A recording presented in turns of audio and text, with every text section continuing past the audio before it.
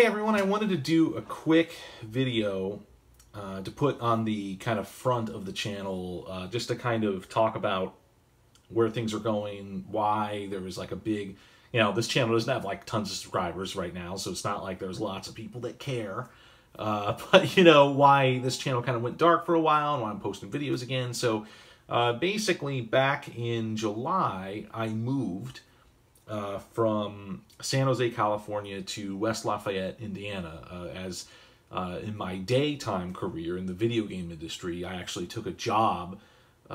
Instead of being in a game studio, I now teach video game development at Purdue University. So that's why I moved, and obviously when you move, it just puts a big kibosh on making videos.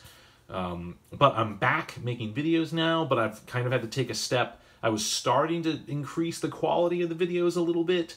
I've had to take a step back because I'm in a rental house. This office space that you see, you can see the room divider here. It's actually our bedroom, and with a room divider, that just gives me a little space, right?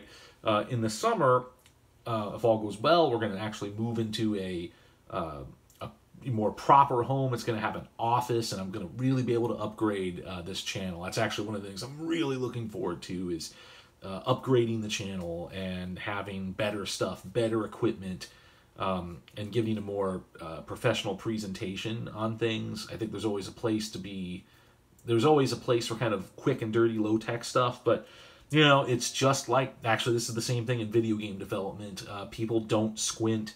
If you're not presenting them with like amazing quality, they're not really going to be like, well, this is a guy with kids and a job, and this is the best they're going to be like, it sucks. That's how it is.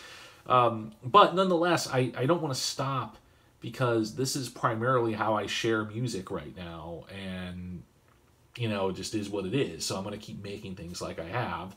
I did buy a new guitar, which I just posted a review of recently, the Altamira Gypsy Jazz guitar.